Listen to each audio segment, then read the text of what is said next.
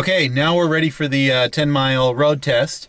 The test starts with a restart of the engine, so we'll see if we get a good restart. Start it right up, idling pretty well. Our temperature hasn't come up very much. We'll do a quick gauge check. We're showing charge. Our fuel gauge is low. We note the odometer, 198, and the trip meter, which we'll have to reset later, at 008.8. And actually, I can reset that now. And so I'm gonna reset that.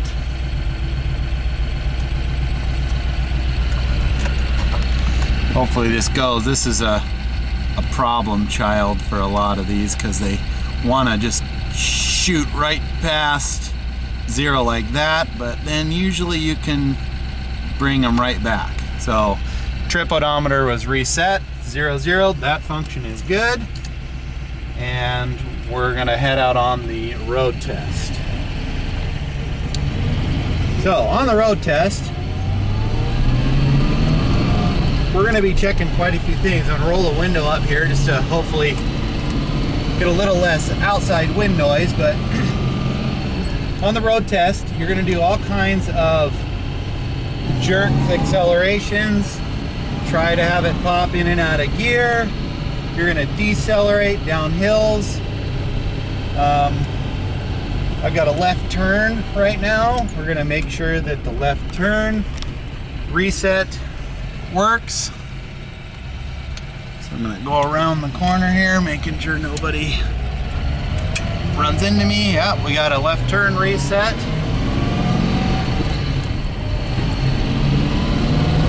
We're gonna listen for any kind of unusual vibrations or noise.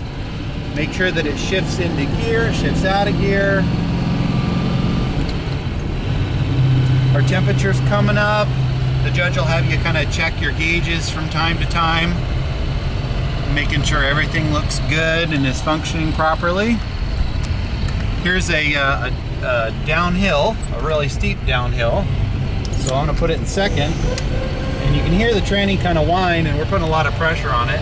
Then I'm gonna accelerate and decelerate, and accelerate and decelerate. If it pops out of gear, that'll be a failure right there. So,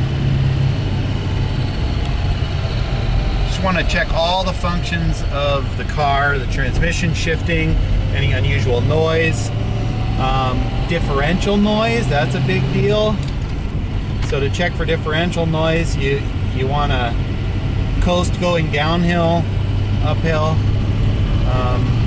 excessive steering wheel free play. The judge is very, very versed at picking up on every little nuance of these cars. He has done so many of these that he knows whether or not it's supposed to be right or not. Make sure there is absolutely no needle bounce on your speedometer needle. How do you like that, Chief Judge? Make sure your tachometer needle is completely steady. I'm gonna operate the vents. There's the passenger vent. You can feel air coming out. You feel air, Barnes? Yep. Driver's vent. I feel air there. That's pretty good. So we got the vents. Now I'm going to do a fairly hard brake to make sure that the car doesn't wander. And we have a great stop right there. Had some stuff slide forward in the back. That was that loud bang you heard. But our brake isn't pulling at all.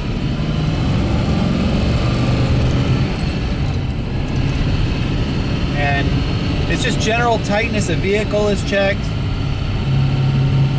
And a lot of it is you just kind of enjoy driving the car. When we were prepping for our PV test, the owner, Dr. Pete, and I, and also Andrew, have done this test no less than 50, 60 times. And the surprising thing about it is that I'd say every time we did it, something didn't really work all perfectly. And so you just tested and retested and retested until you got it right. And our first go around, we didn't get it. But our second go around, we passed with flying colors. So you just you keep at it, and anybody that's trying to do this test or pass this test, like I said, have your manual and test it out. You want to check and make sure that your sun visors aren't migrating. They stay in their position. They stay up. Your rear view mirror doesn't move at all. It stays. Your ashtray lever cover stays in its position.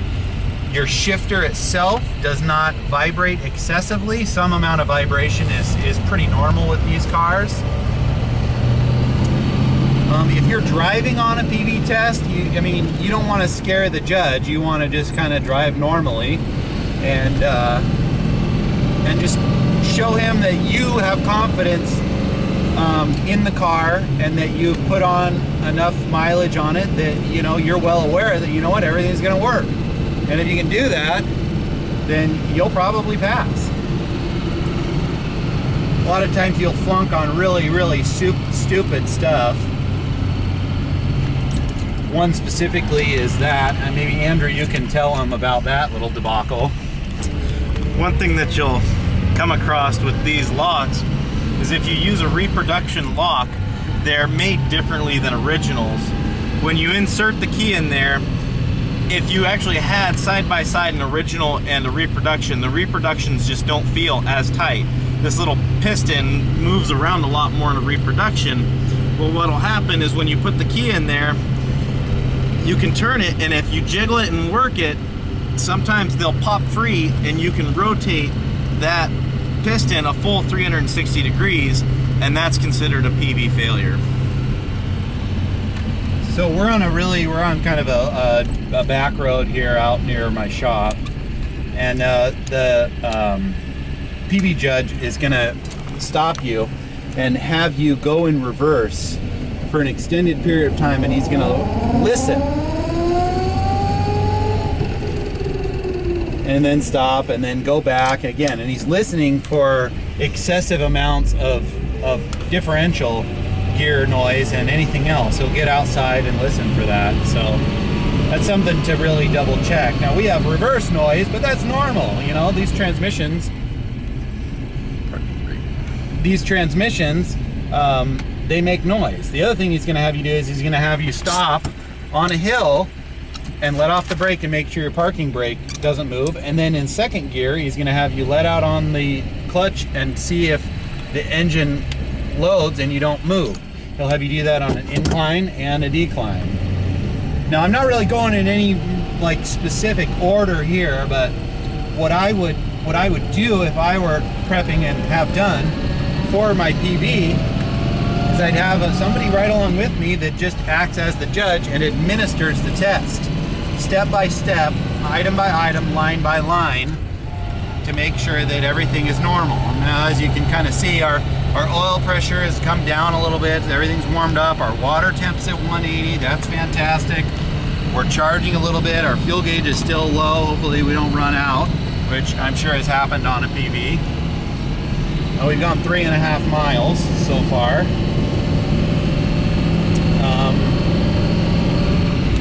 So far I haven't taken a right-hand turn, so I don't know if the right-hand turn signal indicator will cancel, but I bet it will.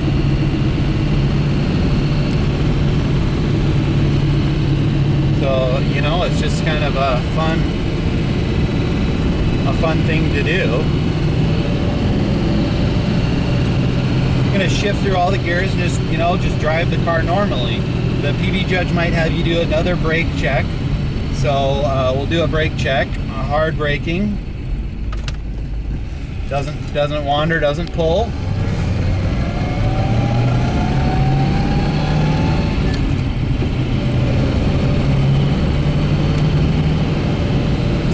This car has 411s, and so the rear ends on 411s are a little bit noisier than say a regular lower or higher gear. So I got my left turn on right here. Make sure it cancels again. We've already done this, but we'll do it again. No one's coming.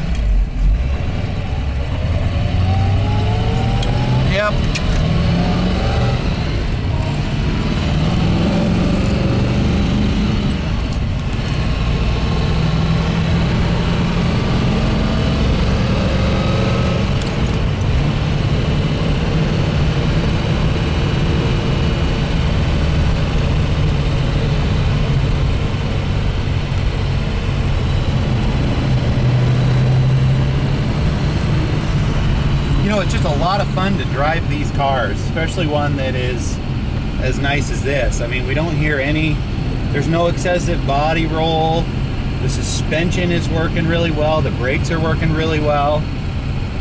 One thing I will note is that this car right now drives better than it did on the PV because we actually have radial tires on it. That would be a PV failure if you do that. You have to do the PV with your hubcaps in place and your radial tires. So here's our right turn.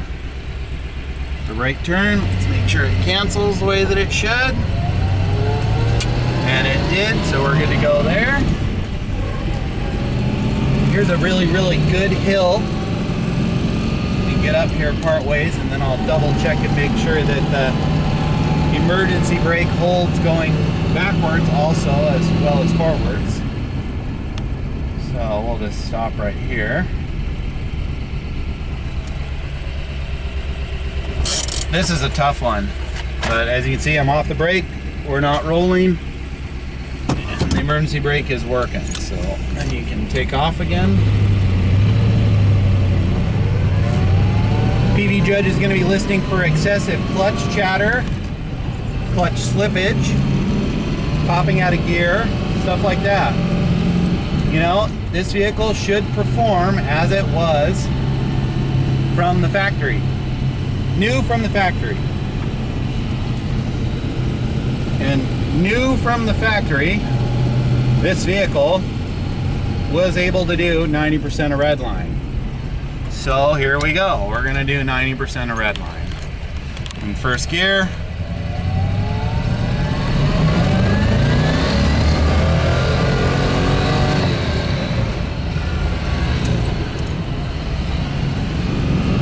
And it successfully has done it.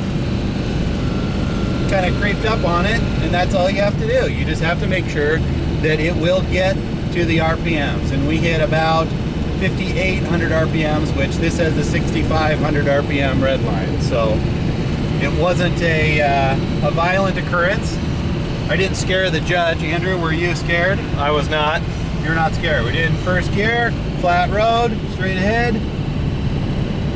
So it easily went up to 90% of red line.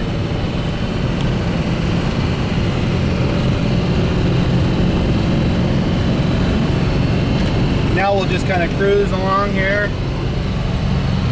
55 miles an hour, running about 2,800 RPMs.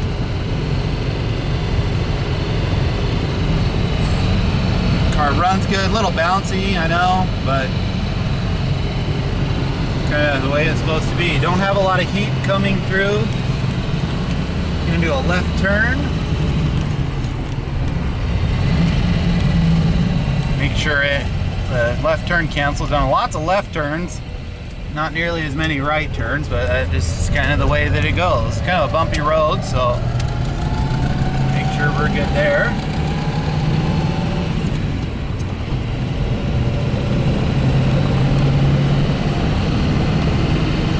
Beautiful day to do a PV test. It's about 75 degrees. Out on the country roads, just cruising around in a 1963 split window Corvette. Doesn't get a whole lot better than that. Well, maybe it was a convertible. Because it is starting to get a little hot in here. It is getting a little roasty. But black car, a lot of fun. Especially on roads like this. So I'm just double checking, making sure everything is looking good. Our temperature has never gone above 180. It stayed right where it needs to stay.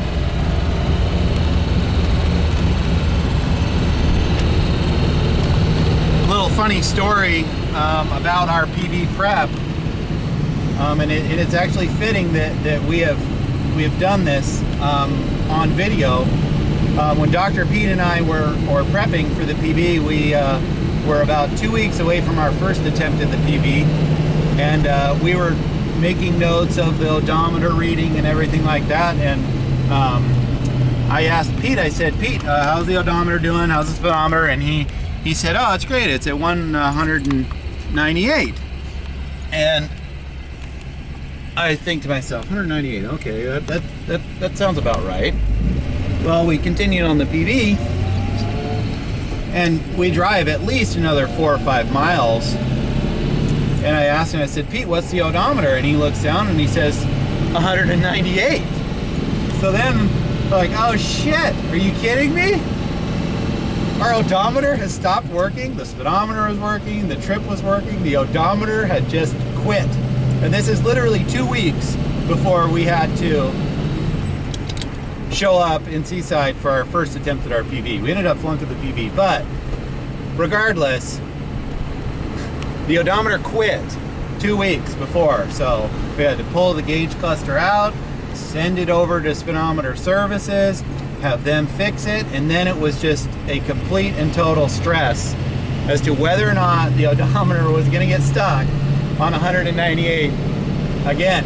And so far it's at 206 right now. We've gone about 8 miles on this test drive, and everything seems to be working. So knock on wood, the Grim Reaper of Corvette PV has not reared its ugly head again. And Dr. Pete, you can sleep knowing that your odometer has now breached 200, which should have been for the second time.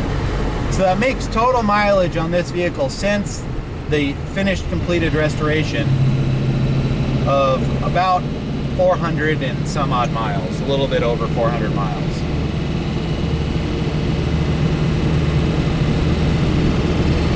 So we're just kind of on some hills here, just cruising right along.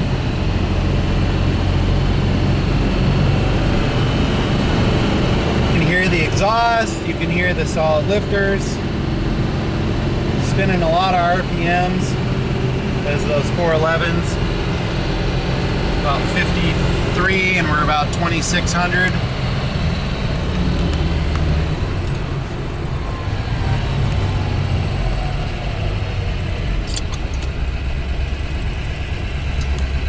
Come to the stop.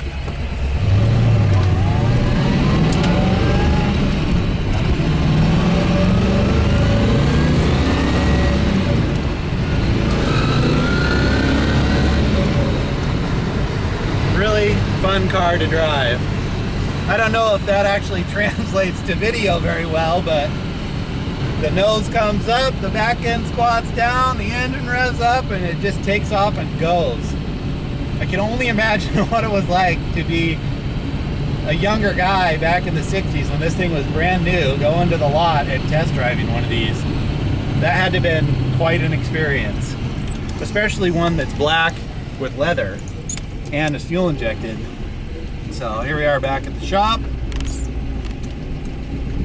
Pull it in, and they say 90% of success on a PV is getting off of the green, which is the judging field.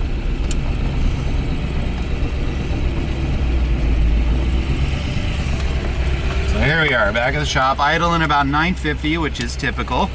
Ending miles 9.6 and 208. So if you do the math, that totally jives.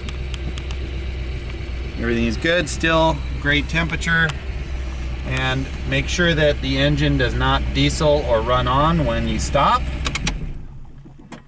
and it does. So test drive success. Now we'll just go ahead and finish up the rest of the test. There's a couple things left on the checklist, and then we are done with our PV.